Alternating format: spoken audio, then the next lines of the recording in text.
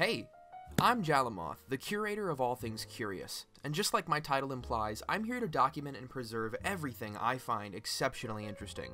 This time being the mysteries of Jujutsu Kaisen, the Odyssean epic by mangaka Gege Akutami, and also, believe it or not, the only anime about young teens with powers. Hey, well, what about my hero?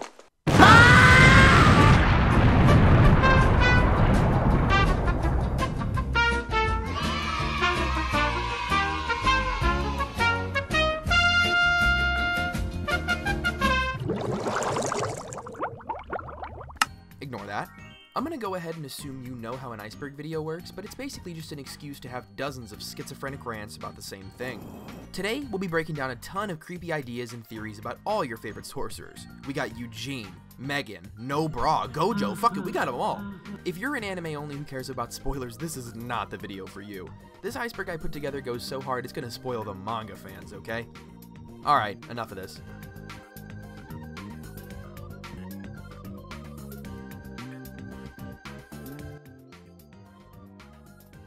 This first entry, Sukuna's corpse, is in reference to the opening pages of Chapter 1, where we first get this double-page spread of our main cast as a title card. This mummified body in the background is the cadaver of none other than the King of Curses, Ryomen Sukuna. This is intriguing to me, as his body has never been shown again or even brought up. We know Sukuna was quote-unquote defeated by the powerful sorcerers of the Heian era, which he reigned. We also know his fingers became cursed objects and thus survived all those years. But what's surprising is that the rest of his corpse is this preserved. I mean, didn't he get decimated by the Heian era sorcerers? We can tell it's him for sure because of these eye slits here, but something I thought was interesting was that these holes seem to only be on the left half of his face. We've seen flashbacks of Sukuna in his prime, in his terrifying original form, and he's repeatedly pictured with this mask covering the right side of his face. So maybe Sukuna wasn't four-eyed like we think he was, and perhaps still only had two eyes, but they were both just only on the left side of his face, which is potentially why he wore this mask.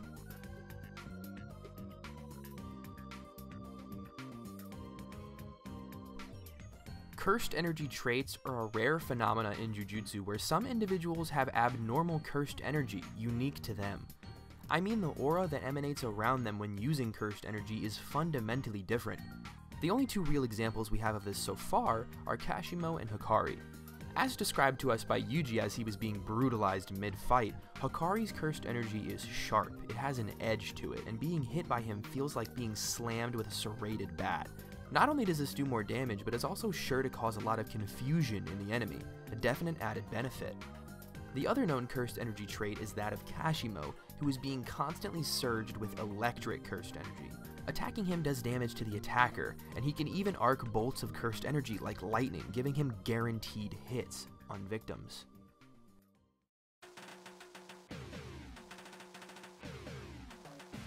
A black flash in Jujutsu is when you apply cursed energy to a blow within a millionth of a second after it was delivered. If it does land a millionth of a second later, space itself distorts around your attack like liquid. The cursed energy flashes black and creates a temporal blowback of sorts, multiplying the attack's damage. The mantis shrimp half of this entry comes from the fact that some have hypothesized the inspiration for this attack comes from these humble undersea shrimp. Don't underestimate them though. These guys throw the strongest punch in the animal kingdom in relation to their size. Their attack speed is immense. There's a small but noticeable delay before they do it, and the incredible high-speed movement can even create air bubbles similar to the sort of atmosphere-bending pressure of the Black Flash.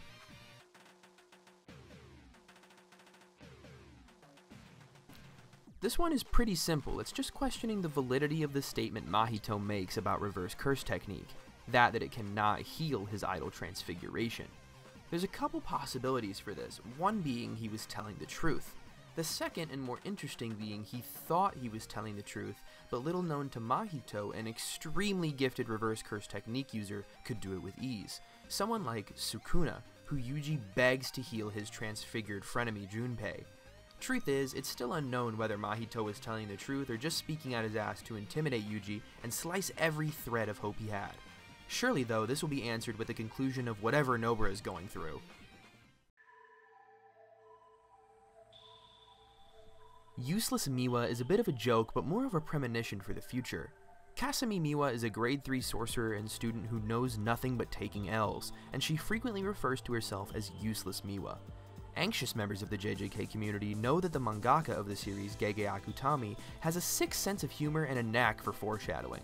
This has led some to believe that despite being written off as useless, Miwa will play a monstrously important role within the story. There's a few theories that give this idea more credence further down the iceberg, but as Miwa is currently a player in the Culling games walking in the destroyed remains of the Sendai colony, I imagine we'll find out her true usefulness or lack thereof rather soon. This entry is just introducing the concept and properties of the Prison Realm, a mystic item that will have more importance the further down we travel. The Prison Realm is a special grade, aka fucking insane cursed object. The thing is basically like an evil Pokeball. It traps someone inside an inescapable hellish pocket dimension. Its origins are rather murky, but it's an incredibly strong tool in the world of JJK, and Kenjaku uses it to trap Gojo indefinitely during the Shibuya incident. At the point of this video, Gojo has been ensnared inside the Prison Realm since chapter 91, over 110 chapters ago. At this point, Gojo has spent more of JJK in here than anywhere else combined. Hikari is a shark is a super interesting little collection of details. To start off, Hikari lives and breathes gambling. It even manifests in his domain. A card sharp or card shark in gambling is a dominant and oppressive player who plays quick and uses high skill and deception to get the upper hand.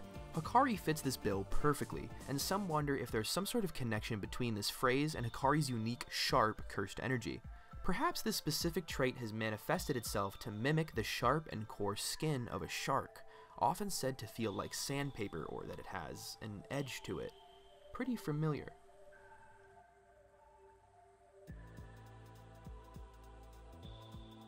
This one is kind of worded poorly. I promise Yuta doesn't have some sort of terminal illness. Yuta's condition just refers to another super simple one that will likely be answered soon within the narrative, that being the condition Yuta needs to achieve to use his copy curse technique. Yuta can copy people's abilities, but we have little to no idea how the mechanics of this ability actually work. Surely Yuta just can't copy the technique of everyone he sees, or he would be throwing out hollow purples everywhere.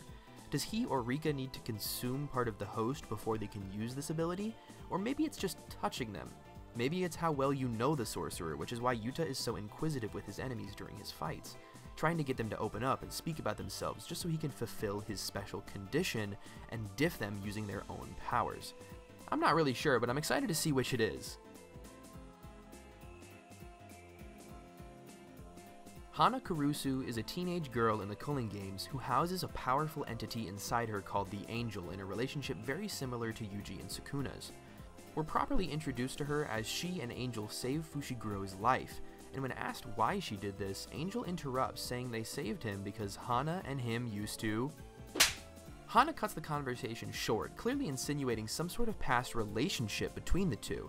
This strange insinuation would be enough to bring up on its own, but some keen-eyed fans remember a flashback all the way back in chapter 59, when Megumi recalls his sister and friends before they went to the Yasuhachi Bridge to get cursed. A short-haired girl flirts with Megumi, then immediately asks if they're still going to the bridge. The truth is, we won't know until it's confirmed or denied, because we do know Fushiguro was canonically pulling mad bitches, so this could greasily just be one of his adoring fans. Sukuna's cannibalism isn't a theory, it's a fact. He sees humanity as cattle and eats them as such. Uraume, who's a character we'll talk about sometime later, is someone we barely know anything about. They're over 1,000 years old, and has seemingly been allied with Sukuna in past eras. The reason I'm bringing them up now is because in the JJK fanbook, when asked about Uraume, Gege Akutami responded with this. Sukuna also eats humans, but it's hard to cook them. Or rather, there's very few people with that sort of experience, but Uraume is excellent at that skill. I guess. Sukuna's favorite hobby is stated to be eating, and with powerful slicing and cooking abilities, as well as a cute little boyfriend-girlfriend here to freeze all his meat, it's pretty safe to say that Sukuna here enjoys a good human meal. He wouldn't be a famous cannibal for no reason though, so that begs the question, who is gonna get eaten by this dude?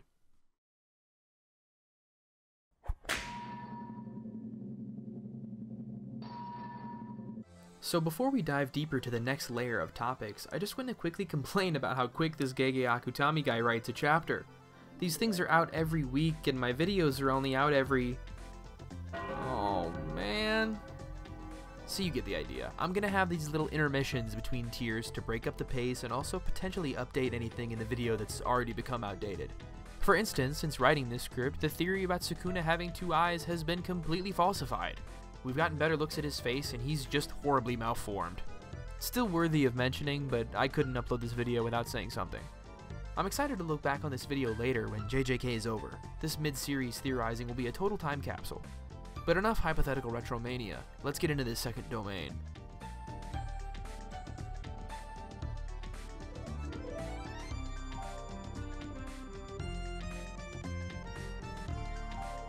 Memory manipulation curse technique is one of the most popular JJK theories of all time, but is commonly thought of as just a red herring. It alludes to Yuji's non-existent curse technique, and to the famous moment when Todo chose to not lay Yuji out because of a seemingly random false memory that was implanted in his brain, one of him and Yuji being brothers. These impulsive thoughts were so potent, Todo still to this day believes that he is Yuji's brother, and that they grew up together. A very similar thing happens later in this series when Cursed Womb Chozo suddenly spares Yuji's life because of these same brotherly instincts kicking in. This led many, including myself at the time, to theorize that Yuji has some sort of dormant technique he was unknowingly using, one that implanted sweet memories of himself into his enemies' heads. Further evidence and scarier entries a little bit further down the iceberg debunk this theory in a way though, so stay tuned for that if you want to know why this isn't as plausible as it sounds. Self-awareness domain expansion is a theory about how domains are made, and more specifically who gets to make one. This idea posits that since domains are the soul being projected into the physical world, the better you know yourself and the more self-aware you are, the stronger and more refined your domain is. That's why we've heard that in a domain battle, where 2 people cast their domain at once, the more refined domain will win. This might be what that literally means. Whoever's domain is a better actualization of their soul. Someone who has a harder time figuring out what they want in life and who they need to be, like Anonymous for example, could never form a domain expansion despite being as strong as he was. But once Megumi realizes his goal and focuses every part of himself on it, he can instantly cast one out. And further still, someone who knows exactly what they want in this life, someone like Gojo, Hikari, or Mahito, have insanely strong and refined domains. This theory goes along perfectly with how emotions fuel cursed energy, and I honestly wouldn't be shocked if this was completely canon.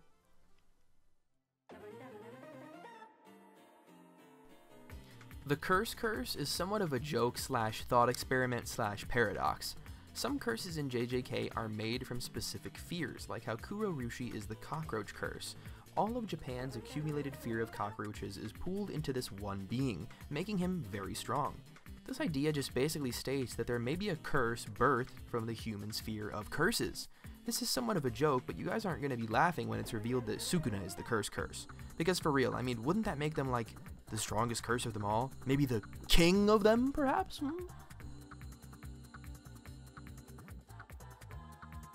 The Sakurajima volcano is referring to the part of the Culling Games arc starring Maki that takes place during early November 2018 in the Sakurajima prefecture. On November 13th, 2018, in Sakurajima in real life, a sizable volcanic eruption happened. People believe that Gege may somehow work this into the story, possibly even rebirthing Jogo. I think that this theory is only believed by Jogo copers, hoping that this Sukuna victim will be revived sometime in the same era.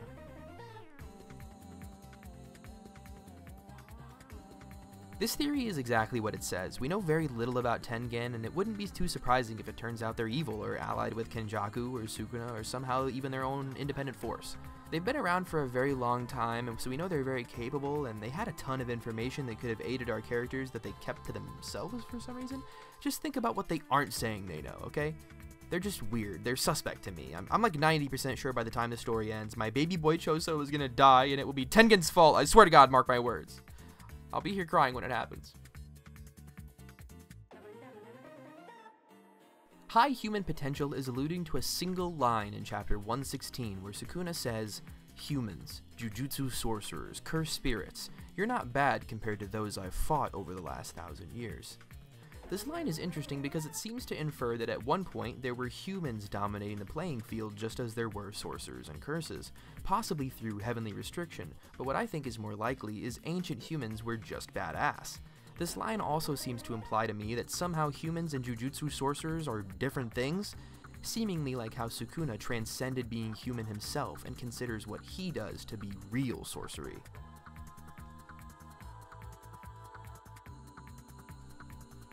After reading the recent fight with cursed spirit Noya Zenin, some Digimon fans noticed that his design may likely be based on an old Digimon character in Furmon. This dude has tentacles that retract into a weirdly specific, sleek, and aerodynamic shape that has a striking resemblance to that of Noya here. I thought this was a little far-fetched at first until I found out that Gege has actually referenced Digimon directly before, and apparently Gojo here is a big fan actually.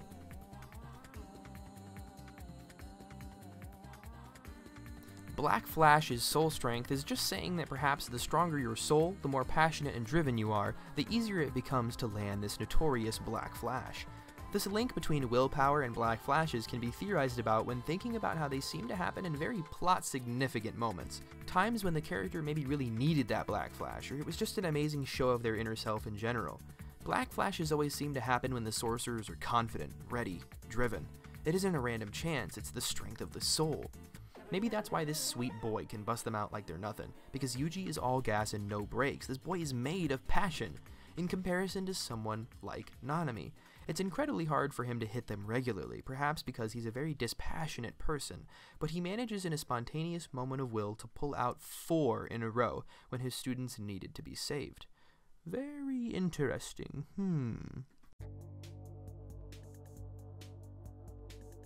There's a panel way back in chapter 12 where Gojo drops the absolute bombshell of a line, "Before long, your body will be scarred with Sukuna's technique." Now, I think Gojo is a pretty damn reliable source when it comes to all things technique, you know, with his special eyes and all. If this is true and Yuji does eventually learn Sukuna's technique, which mind you we still don't know, everyone says cleave and dismantle, the slicing attacks are his techniques, but there's clearly more to it as we'll discuss in length later. Sukuna may have the ability to collect or absorb techniques or abilities in some way, or maybe even something entirely different. We have no clue how long it'll be until Yuji gains these abilities, or even how long it'll take to manifest. This line is just wild, and it appears so early in the series, it just gets my head racing.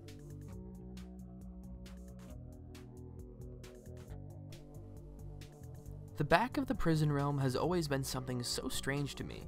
It's pretty shrouded in mystery, but here's what I can tell you about it. First of all, the back isn't literally the back, it's an entirely separate object, functioning as the exit to the prison realm. Similar to how Sukuna's fingers are a cursed object originating from a powerful being, the prison realm is a creation of a figure we've heard about like once or twice called Monk Genshin. Some actually theorize the inside of the prison realm is Monk Genshin's domain, preserved throughout time through this impervious object. Master Tengen tells us that they sealed the back of the prison realm in order to hide it. This didn't work, and Kanjaku apparently found it anyways. This has always rubbed me and a lot of other fans in a really weird way, and honestly sort of seems like it supports the Tengen is sus theory. The back of the prison realm may not even exist, and Tengen is either telling our characters that it does to get them to go fruitlessly risk their lives for his bestie Kenjaku's plan, or maybe it does exist and they just told Kenny here where to find it, or just gave it to him, or maybe even made it for the guy. I don't know, I'm just still sussed out by him. Even a chance meeting with a foolish moth moved him to passion and poetry. Dear boss, I met a moth the other night who loved to play with fire. Before we get into the next tier of the iceberg, and no, don't worry, I don't have a sponsor, I just wanted to thank these guys right here who graciously donated their theories to me for this.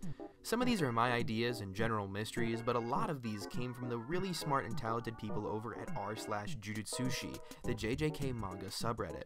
The amount of college-level written statements on Jujutsu speculation here is just goddamn ridiculous. Every day, dozens of dudes write straight-up thesis papers on this forum and have noticed things no sane human being would have. I don't have the time to comb through all of JJK's deepest mysteries and themes for hours and document and format all my thoughts like this, but I did, however, have the time to comb through this sub, so they're low-key the heroes of this video. I mean, just look at some of this stuff. Ultra Ego 6 Eyes, Part 2. A discussion on the connections between special bodies and domains, and Hikari's domain being based on probability. I could hardly get through that. That sounds like, hey, I just realized that Geto questioning Gojo's godlike status in Jujutsu society reminisces the dialogue exchange between Socrates and Euthyphro, revolving around the gods and pious impious. Oh, are you for real? I can't take it anymore.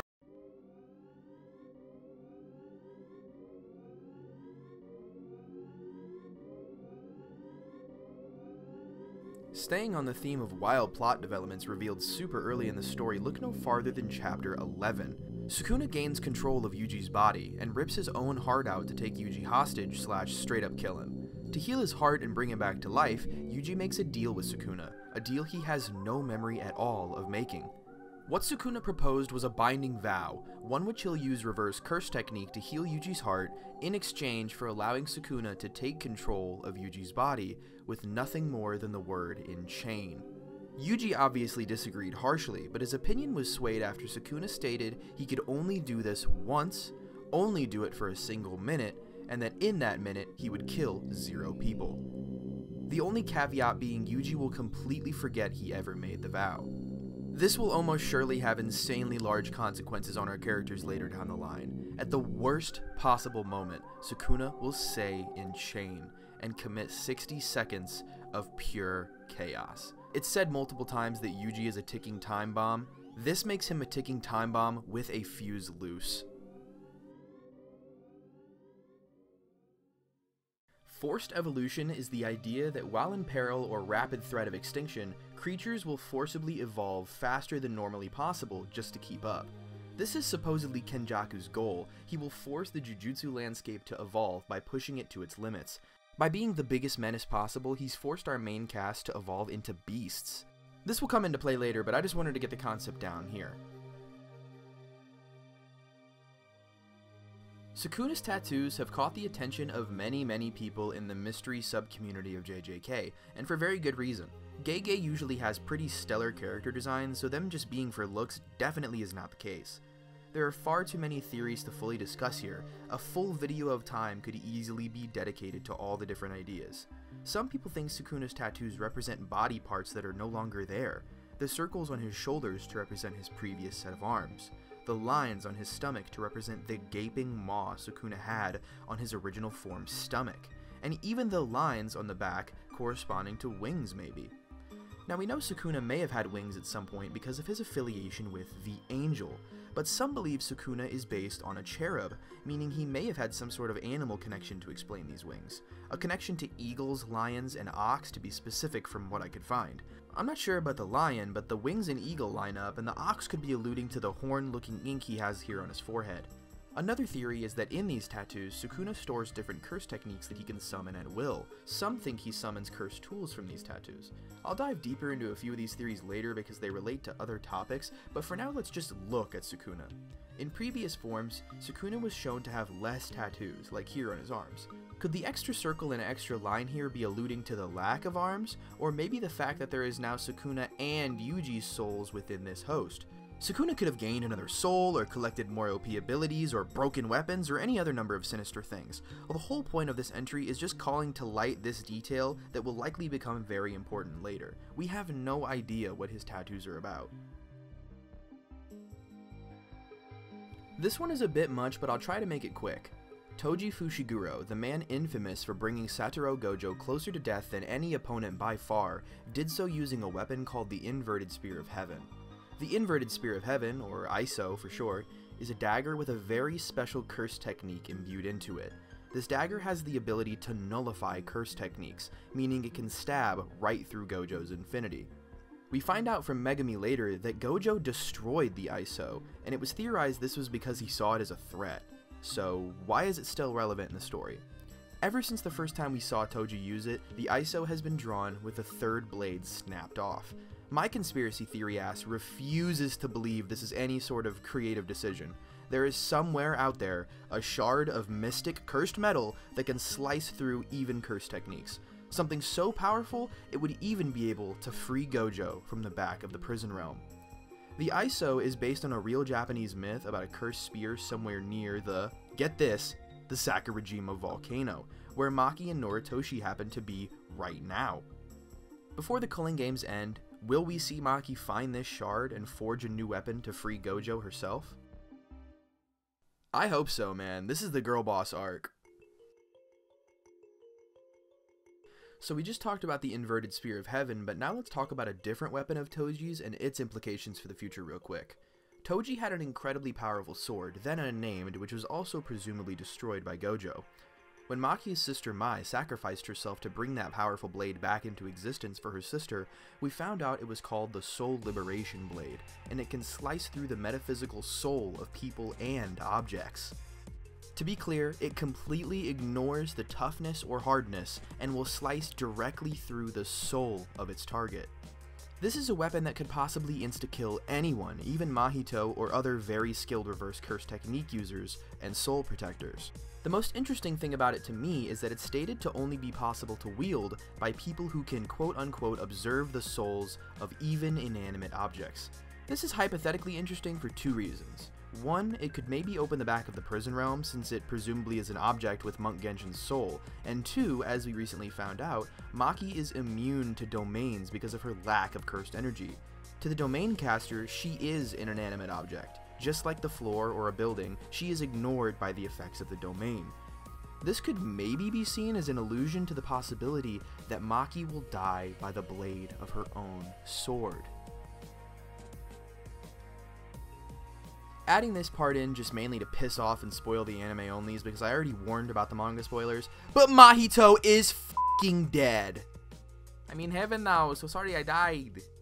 After Yuji was about to take the fattest W of his entire career, Kenny here shows up and catches Mahito like all his other little cursed Pokemon. We pretty much know for a fact Mahito will return, because why would Gege not let Yuji kill him if he wasn't going to come back? Yuji will be fighting for his life later in the story, and then out of nowhere an 100 HP Kenjaku puppeted Mahito will come out of nowhere, and I personally think Yuji will dominate him as a show of his ultimate character growth in the story. Check back in a few years to see if my predictions in this video were right, by the way, I'm curious. So the prison realm is supposedly inescapable, but there is one guaranteed way of getting out. You should kill yourself.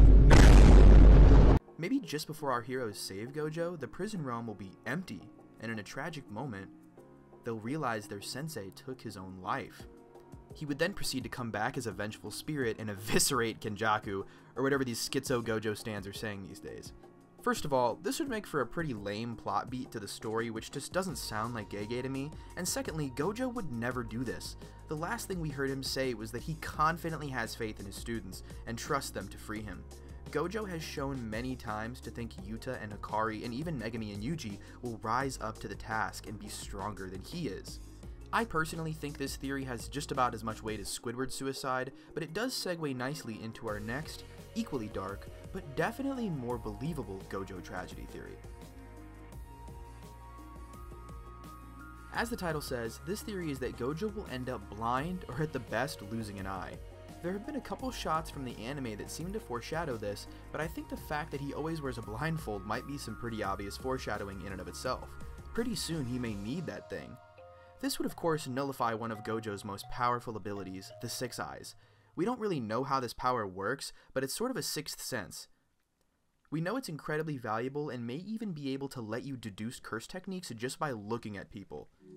Maybe he'll go blind and lose this ability, and the universe balancing it out will grant someone else the Six Eyes, either a new child or maybe even Yuta or Yuji through some strange scenario. A real monkey wrench in this cool thematic theory, though, is that if Gojo loses his eyes, he could just heal them with reverse curse technique. But that's not the only way things get done in JJK. With the way curse techniques counter each other, you'd be surprised what could happen. For instance, Angel and maybe even some other characters have the ability to nullify curse techniques and maybe even cursed energy itself, so if they stabbed Gojo, it would go right through his infinity and he may never be able to heal it. Or what about Takaba? His ability is that whatever he thinks is funny comes true. What's stopping him from saying, "Tee-hee, that guy wears a blindfold for no reason. It'd be funny if he was actually blind." Oh, wait! In this entry, we'll be talking about Yuji's mother, Mrs. Itadori. This is an incredibly well-known fact since it was established so long ago in the manga, but that doesn't mean it doesn't belong this low in the iceberg. Plus, it sets up like 5 things, so pay attention.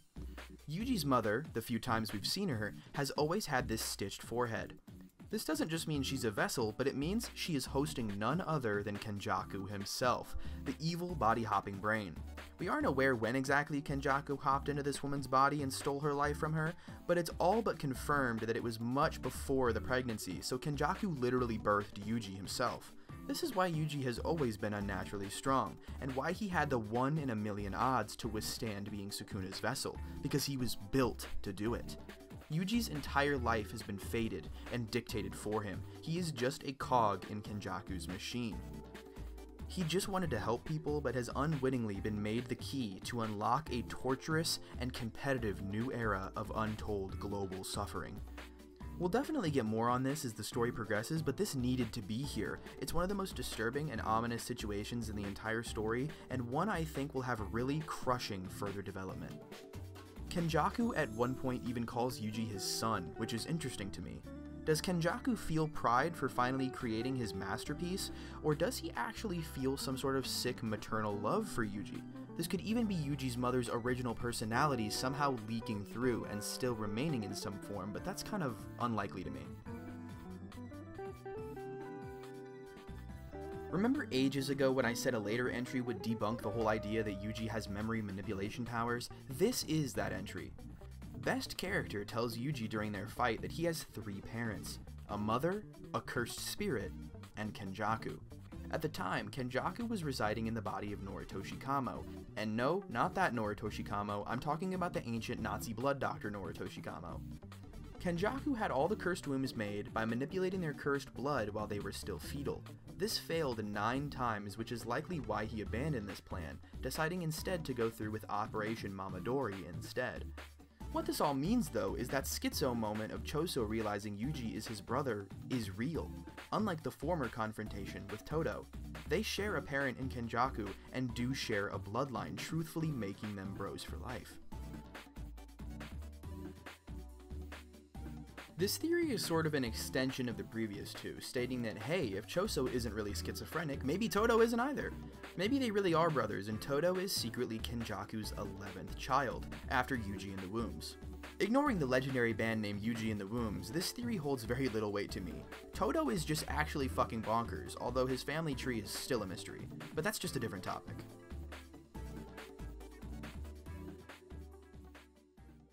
When Fushiguro is fighting Reggistar and casts out his domain, there's something looming behind him, a bony, organic shape with many thin, nerve-like tendrils. Now, seeing biological matter in a domain expansion isn't anything strange. For instance, take Noya's for example. His domain, Temporal Womb Moon Palace, is modeled after a uterus. Now, this vaginal domain expansion makes a lot of sense coming from Noya. He's many times shown to be a misogynistic abuser. He hates his mother and sisters and female cousins, and as a curse even boasts about abusing Mai. All of this womb imagery clearly appears in his domain because of all this gendered rage and ignorance. So what that means is that this thing in Fushiguro's domain surely doesn't just sit there to be a cool centerpiece. So what does it mean? My personal theory is that this is a giant vertebrae, the vertebrae of none other than Maharaga. Please don't make me say his whole name. I don't want to do it. Okay, fine, but just once. 8-handled sword divergent Sela Divine General Maharaga is the strongest Shikigami in all of Kaizen. This thing had a chance at beating Sukuna had it survived a little bit longer. Its ability to adapt to any and all phenomena makes it near unkillable. It'll do whatever you do better than you ever could. Megami almost never summons this Shikigami like he does with his others like Divine Dogs or Nue because he cannot tame this thing. But it's sort of implied he might one day. I personally think that as Megami discovers all the Shikigami he can control with his curse technique, and as they one by one die off, slowly combining together just like his 2 demon dogs, it will build the Maharaga in his domain. Maybe next time he casts the domain, it'll be more of the spine and maybe even some ribs, and in due time, the entire Maharaga skeleton would be there. This could be how Megami gains the power of the strongest Shikigami, making him one of the heaviest hitters in the verse just like Gojo and many others anticipate.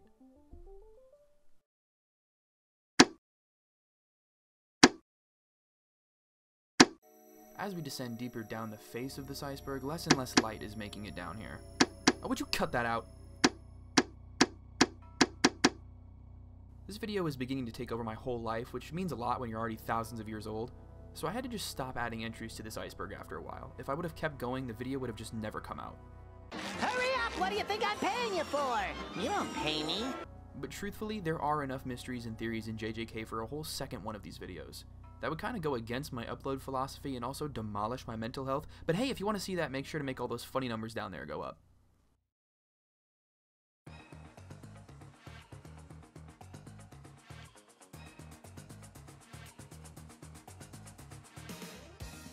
Our beloved characters are mostly all wrapped up in something known as the Culling game right now.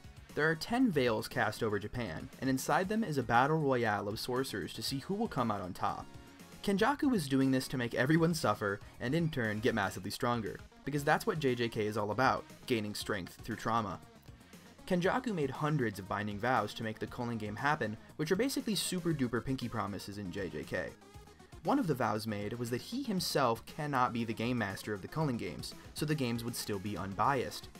This sounds like it sucks for him, but all he wants is chaos. This means if he dies, the games are still going to continue, so this was never really a big stipulation for the guy. You may also remember that the Culling games has a sort of interface. These Shikigami are called Kogane, and every player in the Culling game has one. It tells you the rules, the players, their scores, and so on. When a player has gained 100 points by murderizing people, they can spend those points adding a rule to the Culling game. But there are serious limitations to this. This mysterious Game Master is the judge of if these rules get accepted into the games or not. But now look at where that leaves us. Who is the Game Master? Well, one rationale is that it's the Kogane themselves. These little internet-like curses could be the substitute to make the game fair. But where's the pizzazz in that? Let's look at some other possibilities with a bit more flavor.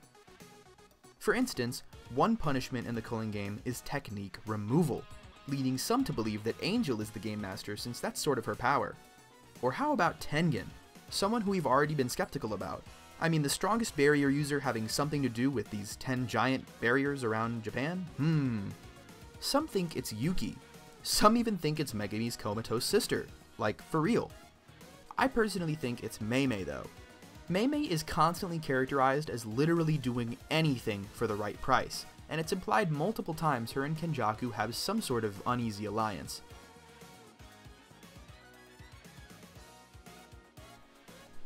This is something we've heard in passing quite a few times throughout JJK's runtime, Japan's big three vengeful spirits. Despite not knowing much about them, there's so much to discuss here. First of all, what is a vengeful spirit? Vengeful spirits are just that. People who come back after death as a curse, with vengeful intent. This is a rare phenomena created out of a lot of specific variables, but most commonly comes from sorcerers being killed without using cursed energy. When someone's death is cursed, it gives them insane power boosts. Rika, the Queen of Curses, is a vengeful spirit. Noya is a vengeful spirit. These beings are said to have boundless curse energy. So these big three vengeful spirits must be insanely powerful just based on what we know from context clues alone. If that isn't enough to convince you that none of our characters are going to survive this story, vengeful spirits are said to be impossible to exorcise. One of the big three is actually a relative of Gojo and Yuta. Sidebar, but Uro says that Yuta is a descendant of the Fujiwara too, making him a relative of 2 of the big three. This dude is cursed as shit, zero chance he gets a happy ending, I'm calling it now. We'll probably see these curses as soon as we learn more about the golden age of sorcery when Sukuna was still rampaging. The Heian era is still full of mystery, but everything we learn about it continues to completely blow my mind.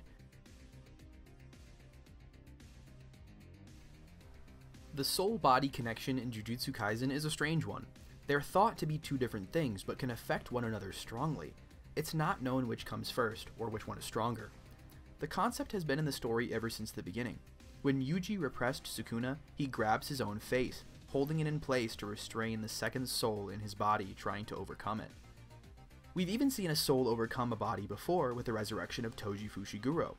What all this has to do with Kenjaku is that his body is the former body of Suguru Geto, and at one point in the manga, this happens.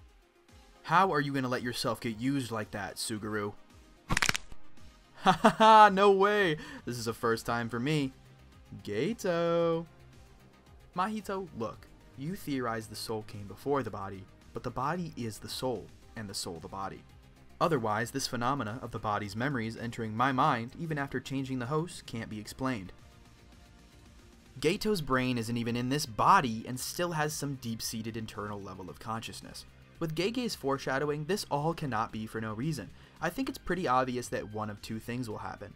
During a very pivotal moment in the series, Geito will briefly snap back into consciousness in Kenjaku's body, and stops some sort of plan from happening. Number 9 is a 45-page short story that Gege Akutami wrote back in 2015, before Jujutsu Kaisen. It follows a young boy called 9, who acts as the Yakuza of his neighborhood.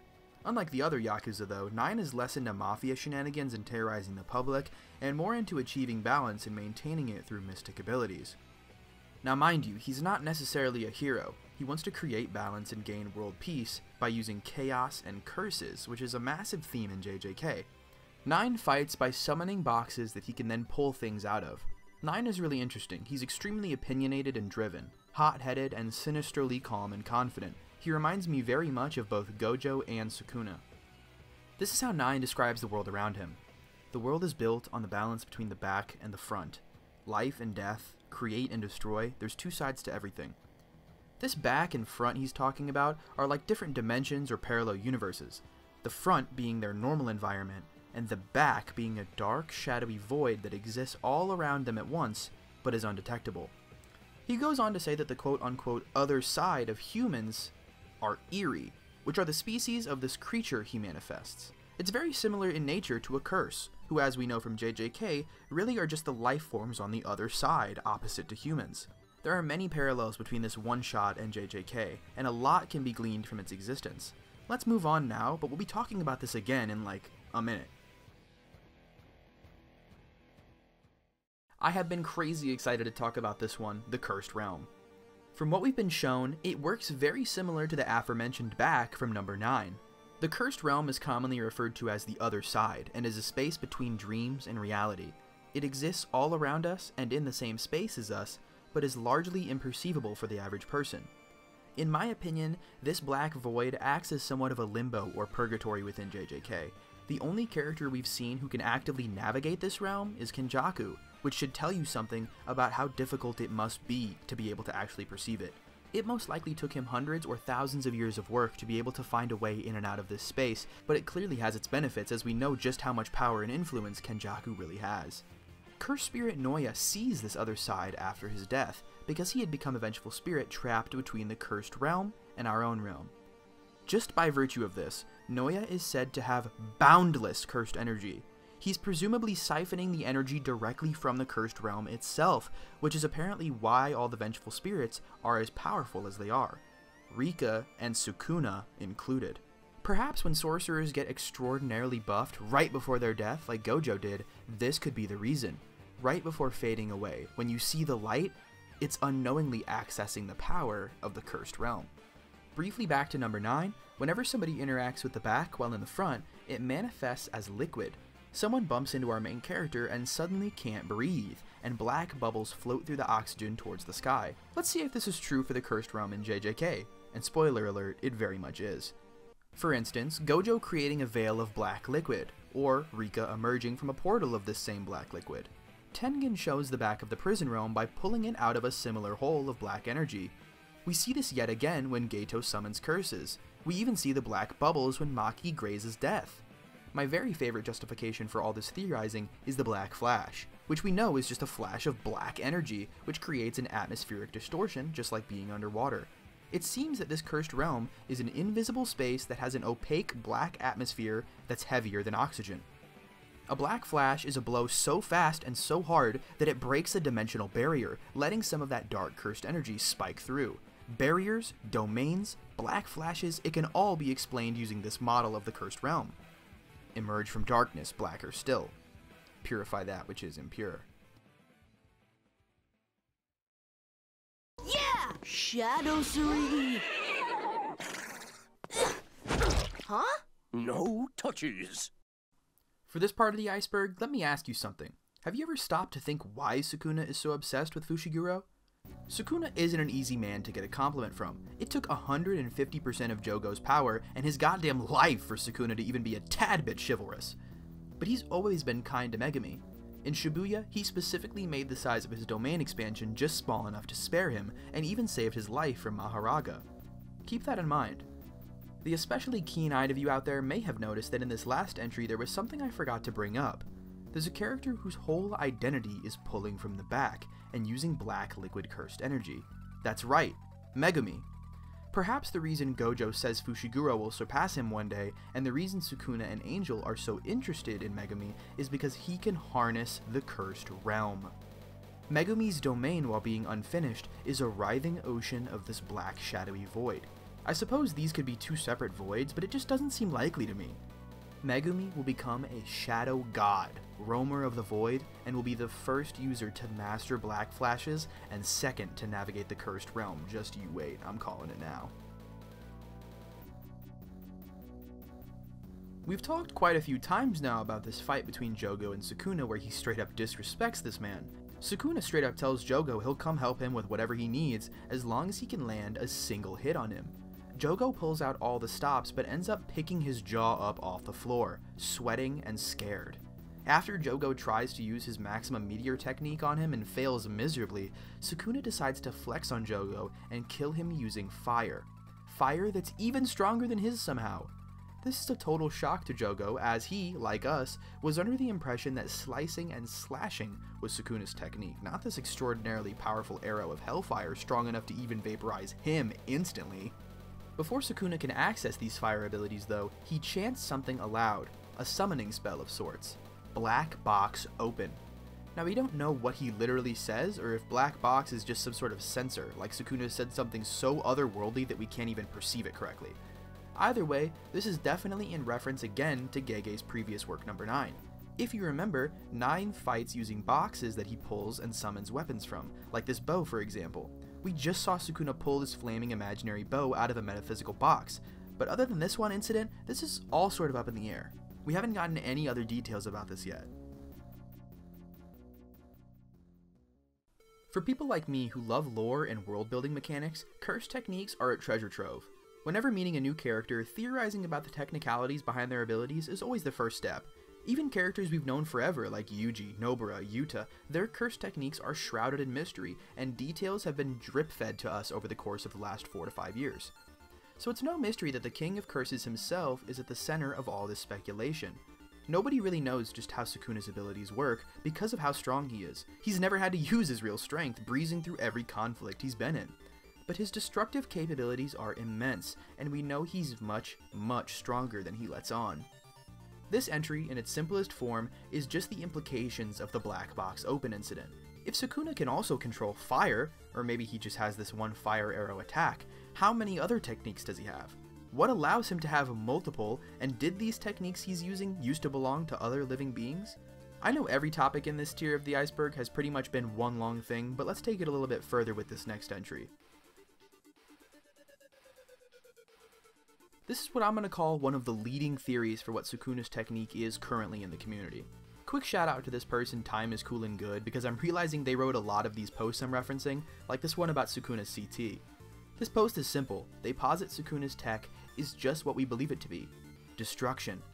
To slice things into pieces. But this is so simple. If this is all his abilities are, why can he do all this weird stuff we've seen him do? And why does his original form look like that? Time is Cool and Good theorizes that this is the doing of his reversal technique.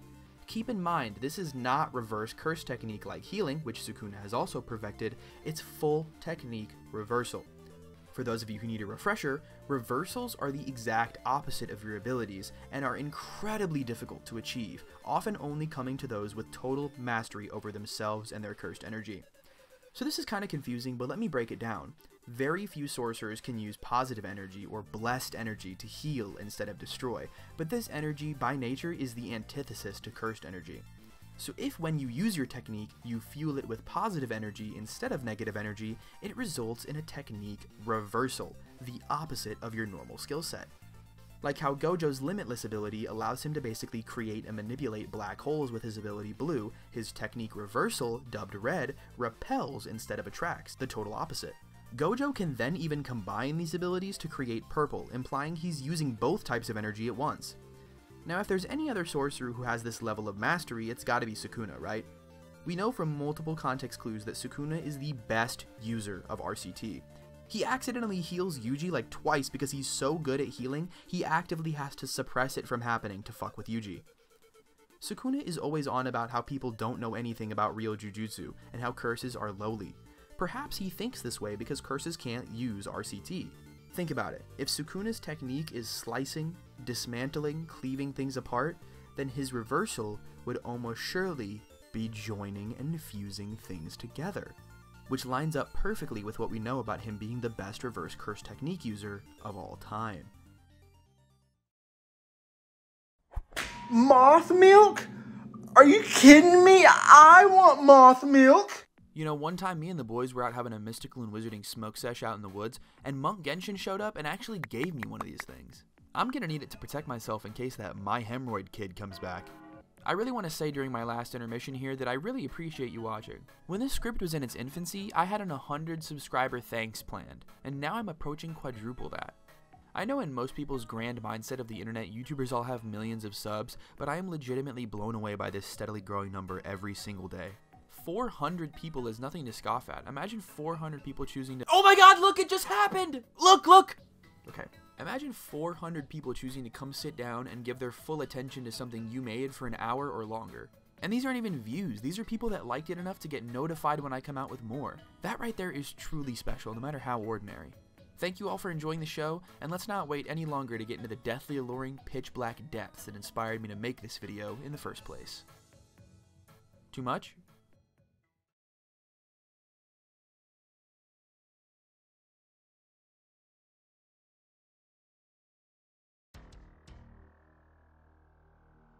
The bomb.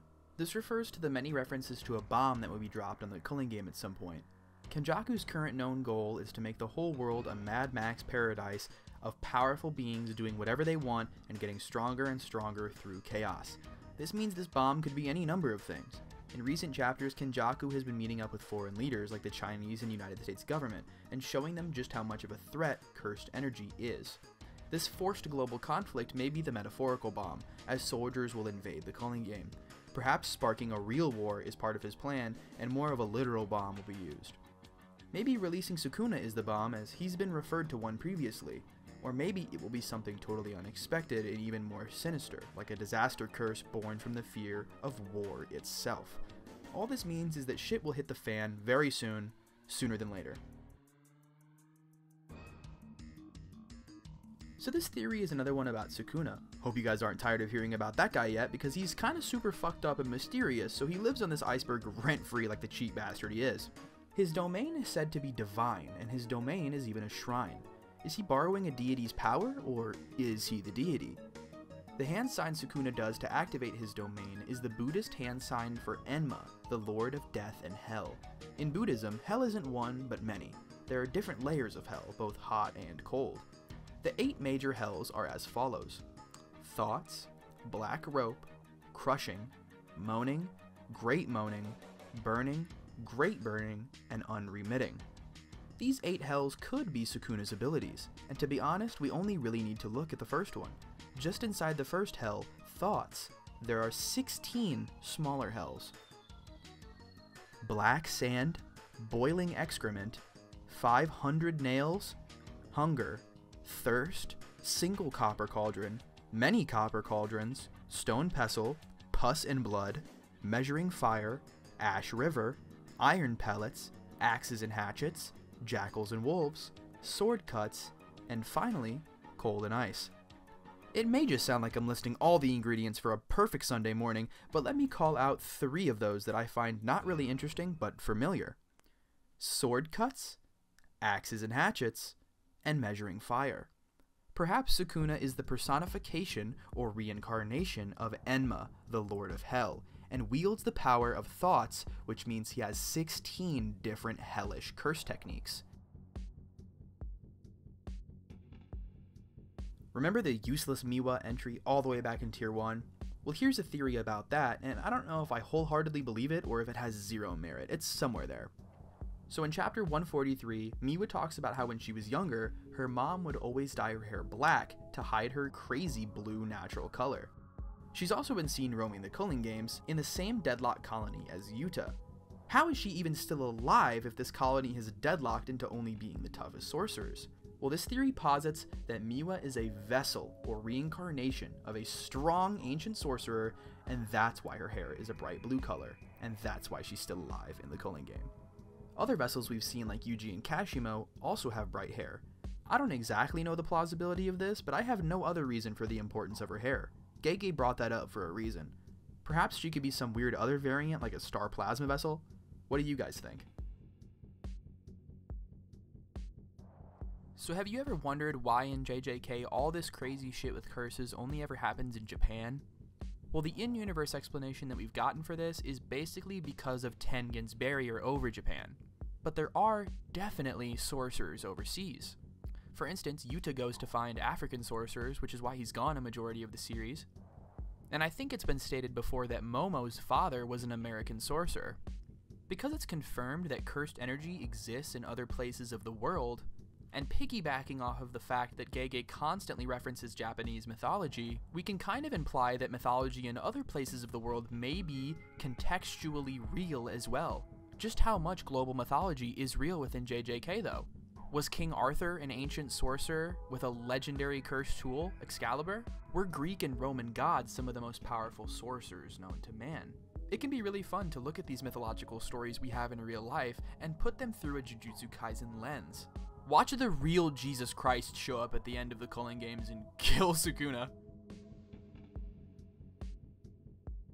Yuki Tsukumo is someone we know shockingly little about, but her importance cannot be understated. She's one of the only 4 special grade sorcerers we're aware of, alongside powerhouses such as Suguru Geto, Yuta Okotsu, and of course Satoru Gojo. But despite her name being up there with the most prolific wizards of all time, we still don't know her powers. Let's try to figure out what it could be through nothing more than context clues.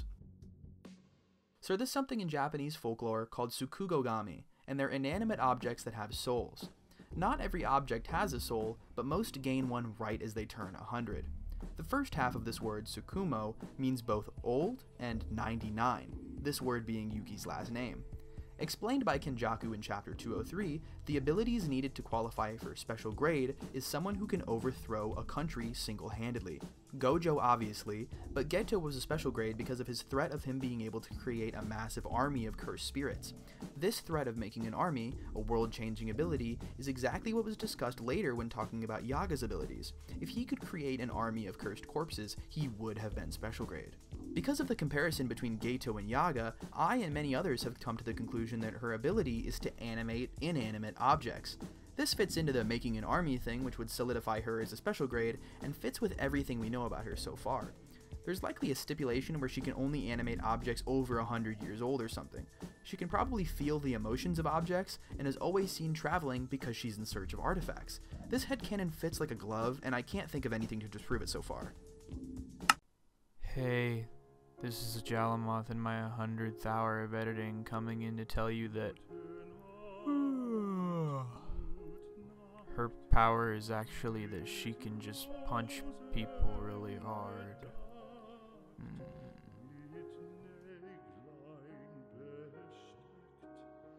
In chapter 185, we get to know a little bit more about Panda's story.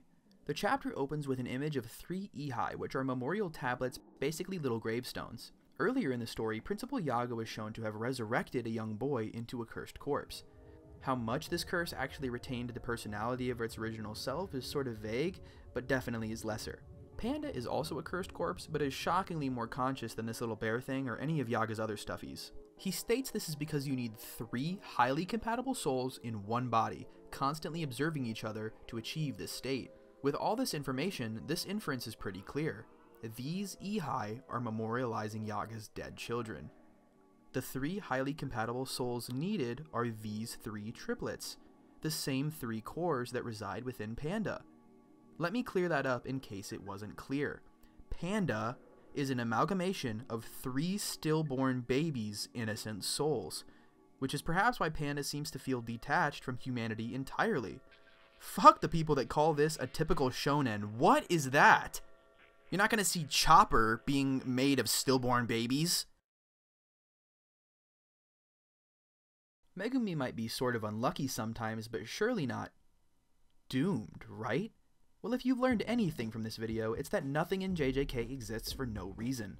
There's not a single text bubble of filler in this entire saga. Nearly everything is enticing exposition or a purposeful clue. Which is exactly why my heart sank into my stomach at the conclusion of Megumi and Reggie's fight. When Reggie utters his final words. He says, "Can you do me a favor? After all, you've killed me.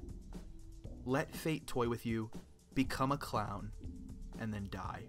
Just like everything else in Kaizen, it hasn't really been fully explored, but your last spoken words have an incredible magnitude on the fate of those around you. Like when Nanami makes sure not to accidentally curse Yuji with his final words. What Reggie seems to do here is a genuine attempt to curse Megumi so that he not only fails, but is toyed with and clowned. The next time we see Megumi, he's being carried away by the angel. Takaba sees this and yells "Patrash!", which is a reference to the story called Dog of Flanders.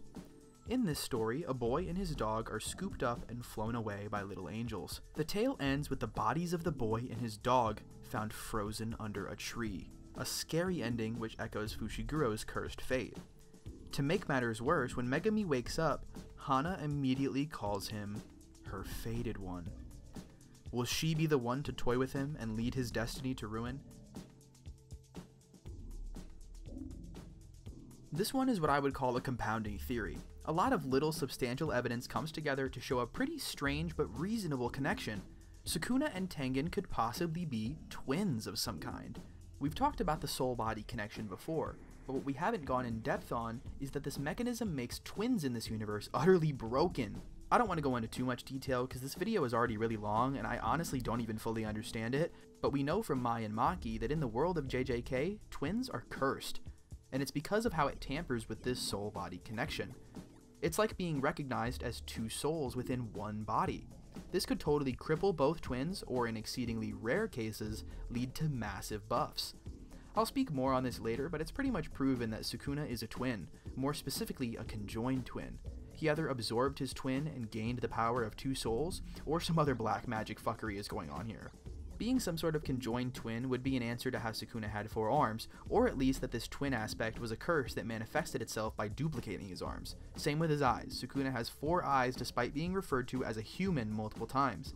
The only other human character with 4 eyes being Tengen. They're both over 1,000 years old, and Sukuna's barrierless domain could even be explained via Tengen's barrier existing all over Japan.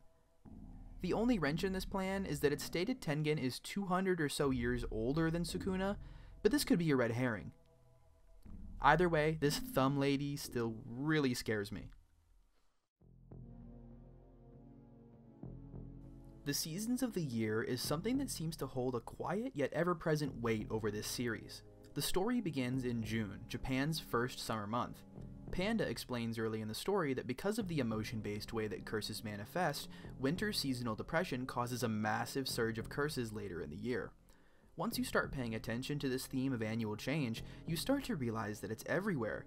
For instance, we see a ton of marine life through JJK, which is almost always seen during the animal season of breeding, like the sea angel mentioned in Chapter 1, whose mating period is around that time. This attention to detail is telling us just how much the importance of the seasons hold to Gege, and in extension, their work. Let's talk about the culling game, which in Japanese is Shimetsu Kaiju.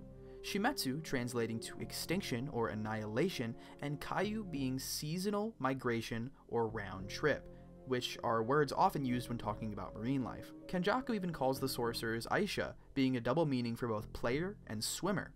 What we can gather from this is that Jujutsu Kaisen has themes of death, change, and rebirth, all correlating closely to the seasons.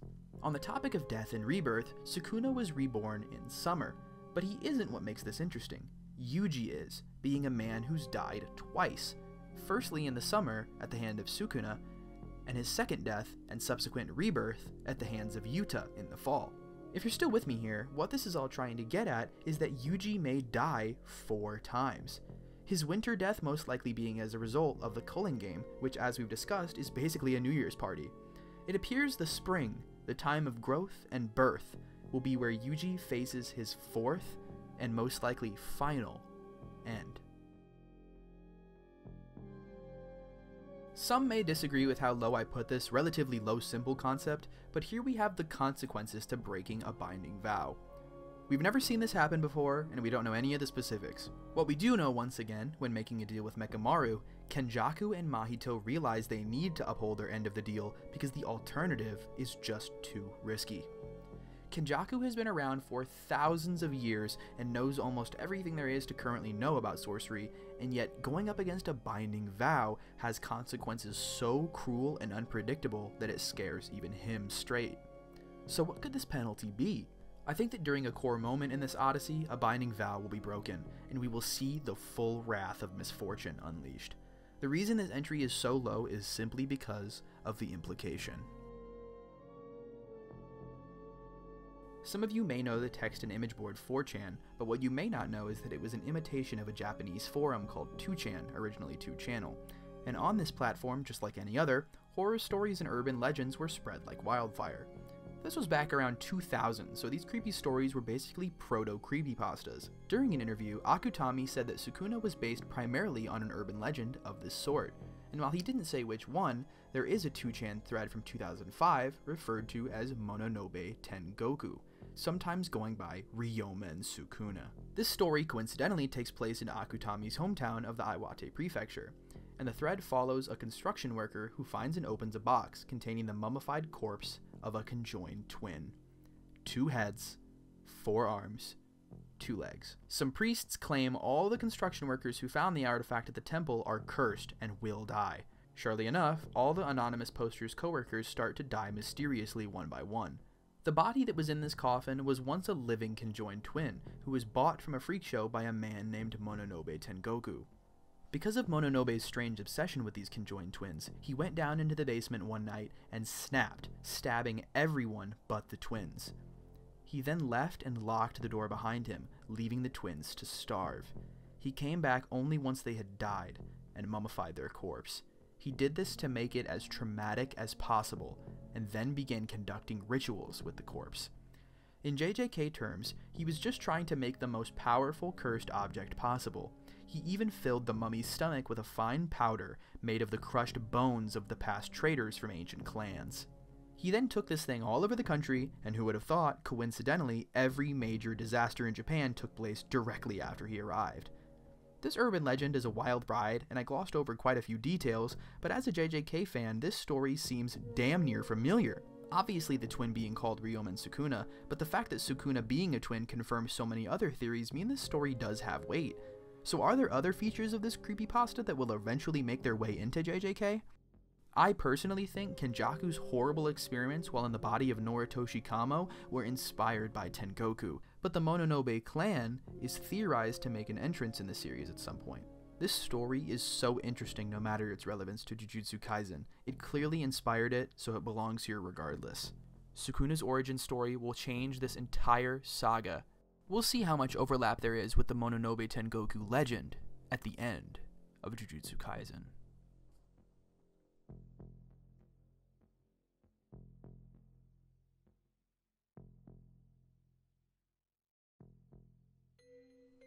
I'm not too keen on this whole outro thing, so I'm not even going to script this, but thank you all so much for watching, especially this late in the video. If you got to this point, I mean, come on, it had to have been some kind of engaging. You might as well like and subscribe, or at least comment. I mean, I'm gonna respond. I don't have too much else to say, but to finish it out, if you like the music in this video, I'll put a track list in the description. If you want other anime content, I have a Cowboy Bebop video and an Attack on Titan video that's criminally underrated.